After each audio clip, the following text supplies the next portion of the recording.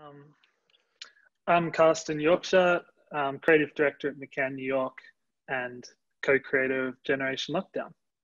Um, I came over to America about 3 years ago with Alex, my creative partner, to work at McCann.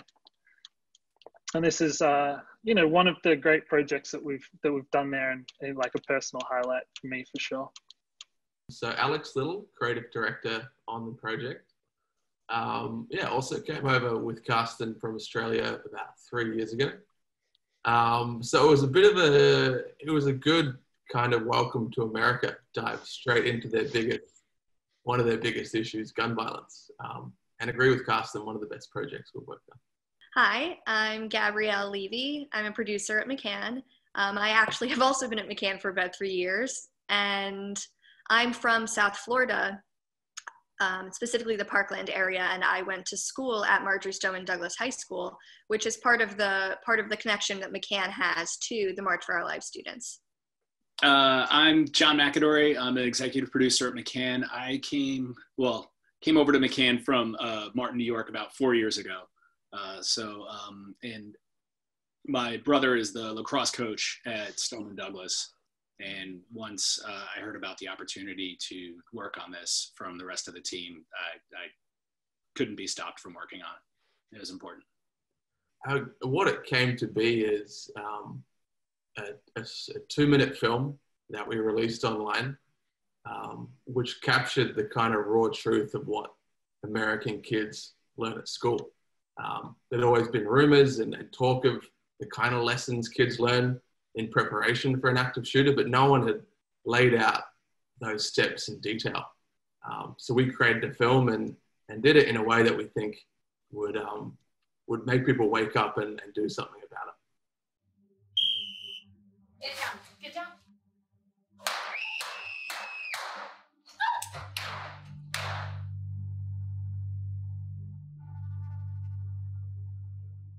95% of children practice lockdown drills.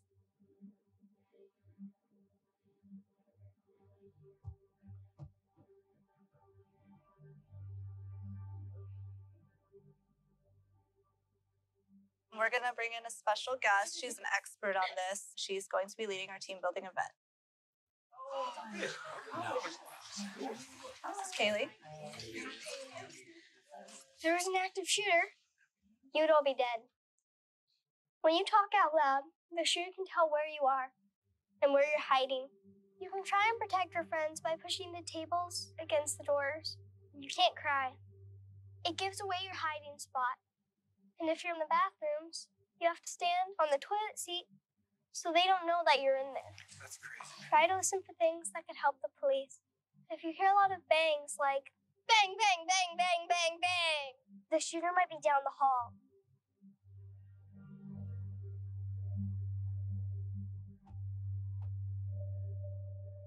We need to create change in this country. We need to actually be changing the laws and making sure that our people are safe. I'm frankly pissed. I don't know about the parents at home who are watching this for the first time, but It was very It's so unsettling. jarring to see this. It hit me in the gut. I think we're traumatizing the whole generation of children.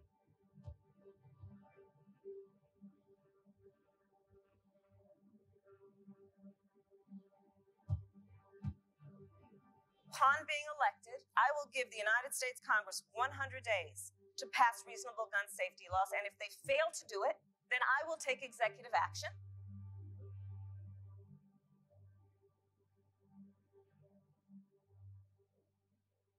Lockdown, lockdown, let's all hide. Lock the doors and stay inside. Well, the idea for the project actually came from a drill that we had at McCann in the office that we all attended. As Alex mentioned, we came from Australia, and before this kind of came about at all, we were kind of still grappling with the intensity of the problem, and exactly what school children face every single day, and how it's just kind of almost become a reality for Americans to deal with, and almost like second nature that's just part of what happens at school.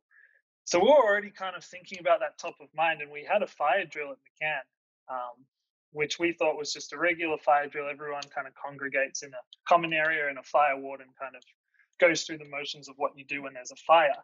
But unlike the ones we're used to having in Australia, at the end of the fire section, he kind of moved into the shooting drill section, which we kind of had never experienced before and was kind of shocking. But to be honest, we kind of looked around, and most of the kind of locals or the Americans were like they've heard it a little bit of it before, and they're a little bit more used to the reality of that might happen. And we just remember kind of thinking like, wow, like I can't believe that this isn't more shocking. I think that was the first time the reality hit that this has just become kind of ingrained in people's minds and in the psyche. And that's kind of where the kernel of the idea started to form.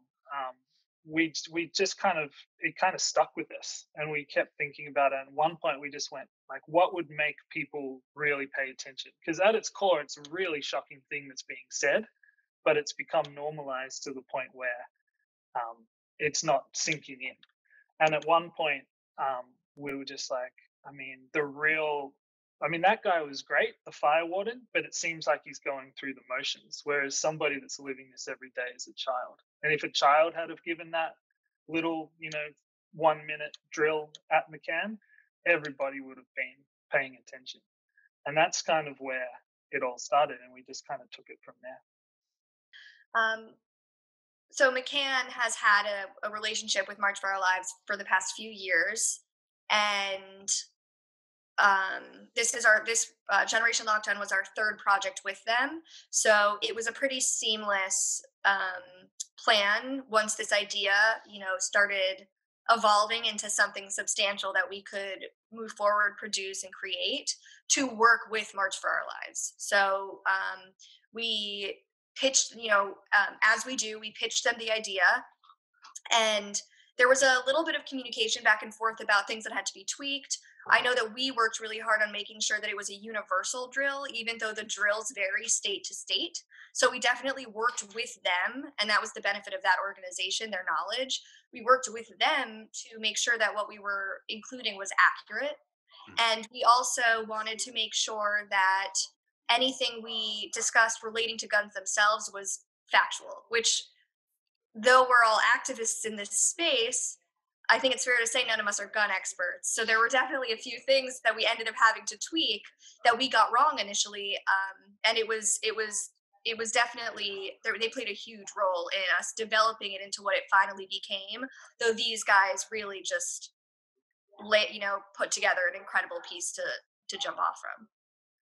We have a very good relationship with Brian Buckley, who's a fantastic director. He's done a lot of work with us on Verizon. He's actually doing some tremendous work with the Trump Statue Initiative right now. And we talked to him, we got him on board. The hardest thing for us came down to what company was going to let us film the drill. Because it's a big statement to make as a company and to have your name out there. And when I tell you that it was 6 months of going through all of our LinkedIns and just reaching out to anyone, Alex was talking to neighbors and friends in the neighborhood. I reached out to, I remember being at a Christmas party with a friend of mine, and somebody came in. He's like, "Oh yeah, I own this company," and I won't name it. Sure, I'm totally down, and I'll help you guys out. And then crickets, and he ghosted me. So it was tough to find someone that would take a stand. And eventually we did wind up with this great company in San Diego, of all places. And it was a nationwide search. I mean, if whoever had said yes, we were going to go there. And they very graciously let us work out of there. And then finding Kaylee was that stroke of luck, which brought the whole piece together. Kaylee, the lead girl, I don't want to say actress because she has no acting experience and is not a professional actor. She's a child who's experienced this firsthand. She is everything you think of when you see her. There is no one I don't think I've ever worked with more authentic, and that's part of what was so gripping and gut-wrenching about her. When while simultaneously, kind of while Mac was working for 6 months, it wasn't quite that long of a search. We actually had to turn it around quickly. But around that time, while he was working on locations, we were trying to find who this lesson leader would be. And it was a little dependent on where the location ended up being. But we had a pretty good feeling that it would be in California. And we reached out to March for Our Lives, our partner, and asked to be connected to their local California chapters. And then we reached out to those chapters and said, do you have any activists that have younger siblings? Because we knew we wanted to hit the age range that was authentic for these types of lessons. Obviously, we didn't want to traumatize young kids by giving them information they weren't already being taught, but we did want to get that lower appropriate age range to make sure people saw how awful it was. So we were thinking of someone's sibling. And then they said to us, we actually have this incredible young activist herself who joined March for Our Lives because she was traumatized from these active shooter drills in school. And it kind of spiraled from there. We got a video of her. She was, I believe, in a bookstore. Her grandma sent over a video of her introducing herself, talking about why she was involved in being an activist. And we all kind of fell in love from there. She was amazing, but it was a little bit of a network to find her and connect her to this project. Yeah, and she's just phenomenal. The fact that she steps into that room and really found just owned it, and the performance that she was able to give, which was from the heart, but it was really inspiring to see, and that's a testament to Brian working with her and just her love for the whole movement, which is fantastic. Yeah, totally, and a testament to the fact that this is so real. Like she wasn't an actor, she couldn't practice in front of anybody, obviously, because we had one kind of opportunity to get it.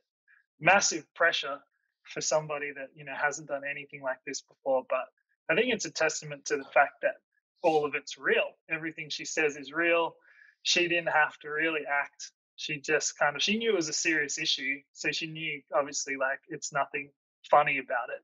So that's kind of where kind of tone comes from, and she just kind of came out and delivered it. And honestly, she added bits and pieces that like we didn't even know about. Like on the day, because she just kind of got into it, and obviously the things that she was traumatized by the most kind of came to light, and she explained them too. And after the kind of the part that we had planned had finished, everybody obviously stood around pretty shocked because it was like a hidden camera kind of thing. And the weirdest thing happened, like all the audience or the people at the workers in there at the office like just started picking her brain, and she just kept talking to them for ages afterwards about like in detail exactly what happens. And that was almost like more moving than the actual script, not script, but her original performance. It was really cool to see. I think we were all just holding our breath.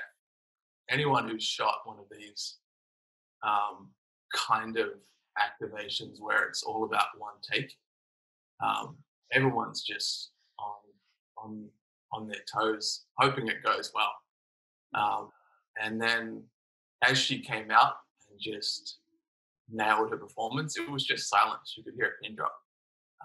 The cast and crew, who were all doing it for free, everyone kind of did this out of the love of their hearts. Everyone was kind of crying behind the camera, despite the fact we had all read the performance and had an idea of what she was about to say. Seeing it for real was really, really heavy.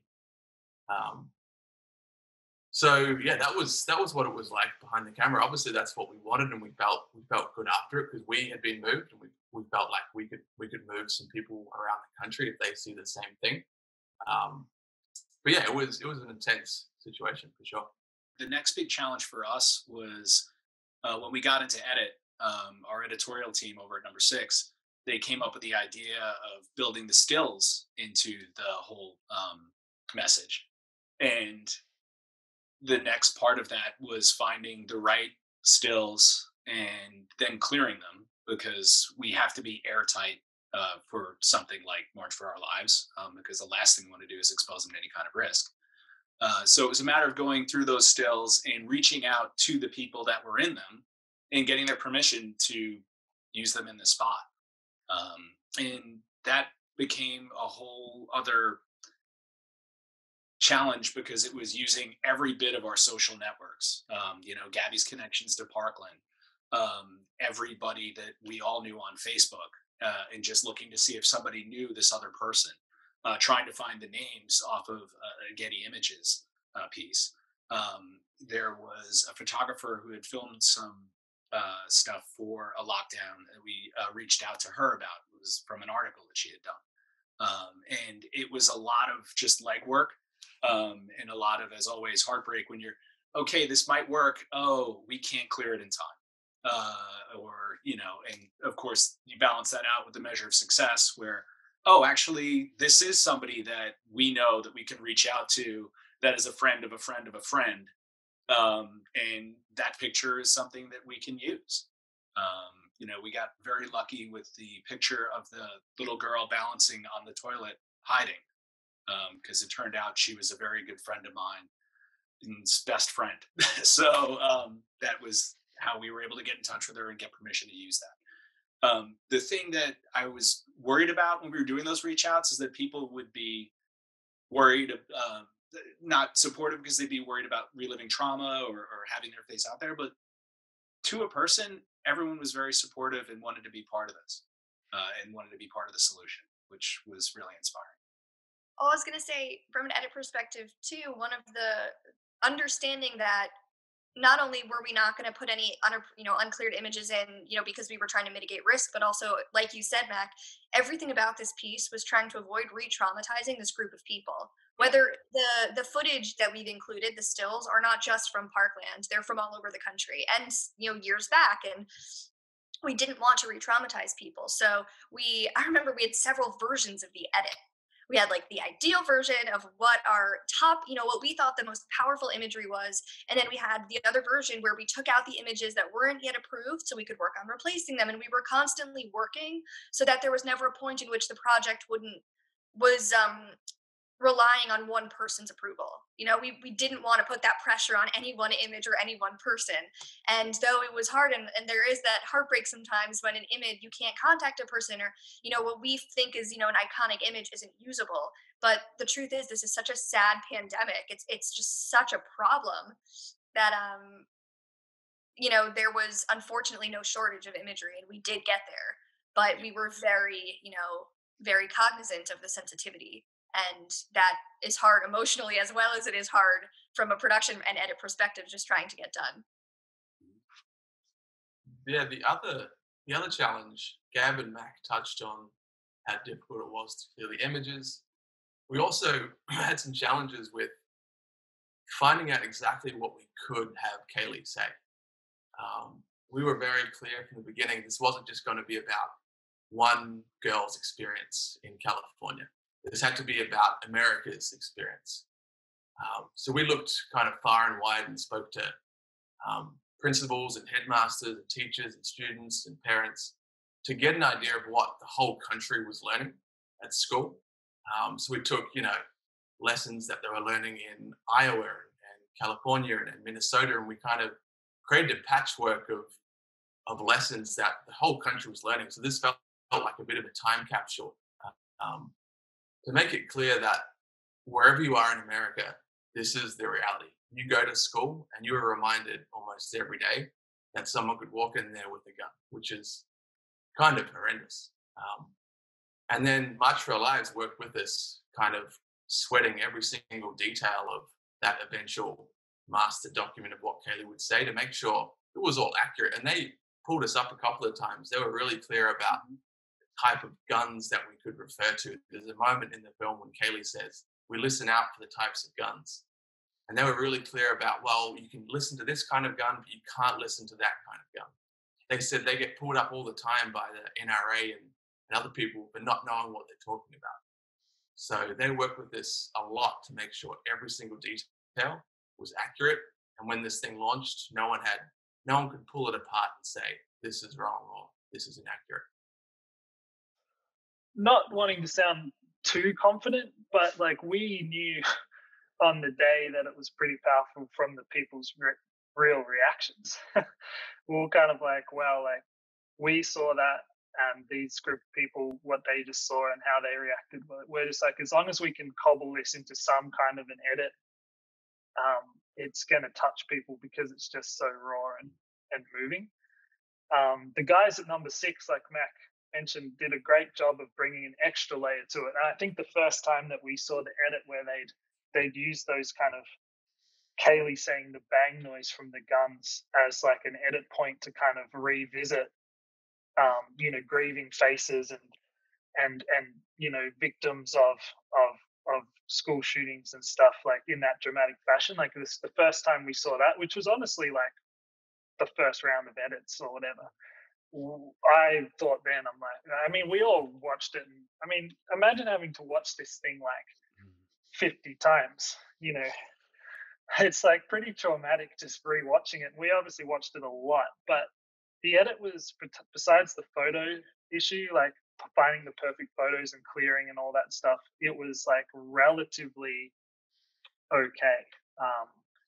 Every time we showed it to the next person, like we showed it to our bosses, they would have like an emotional reaction and pretty much have no feedback, and then we would bring in like the next kind of level because everyone at McCann obviously wanted to be involved in such an important project. And every time we kind of showed it to somebody, like they had no feedback. They kind of just sat there shocked and gathering their thoughts. And then I think like the one thing I remember was, our North American CCO, Eric Silver, came in to look at the edit, and he just kind of sat there after it finished and just looked up and went, like he kind of was pretty emotional. He just said, "Don't change a thing." And that was probably the easiest, process of approval through McCann I think I've ever had and ever will have. Which I think is at that point, I think we kind of knew that it would be okay. So the organization has the ear of young people in a way that I don't really think any other organization does. Focused on gun violence prevention or otherwise, which is great. And because of that, they obviously have a huge online presence. So a big barometer of this spot. Continuing a little bit off of the last question, how did we know it was going to be what it ended up being, was how quickly it spread online. Obviously through their channels, and then current vice presidential candidate Kamala Harris even posted about it and how she wanted to make it a part of her. She pretty much used it as campaign materials, which was incredible to see, as well as a bunch of other really high-level politicians, who have large, very strong stances on gun violence prevention. But I think the most special thing, at least for me as a political science nerd, is that Lauren Hogg, one of the original and continual, leading members of March for Our Lives, actually gave a testimony about perspectives on school shooting and security hearing on emergency preparedness. It was in front of the Committee on Homeland Security. So she actually gave a congressional testimony and used Generation Lockdown as part of the materials. So it's now on the record, which is pretty cool, and definitely not something that normally happens for a commercial or a spot that we work on, whether it's a PSA or something else. So I think that that's pretty special, that they felt, though we made it for them, how honored I think we all are that they were so proud of it and felt that it really got the message across so well that they included it in a congressional testimony.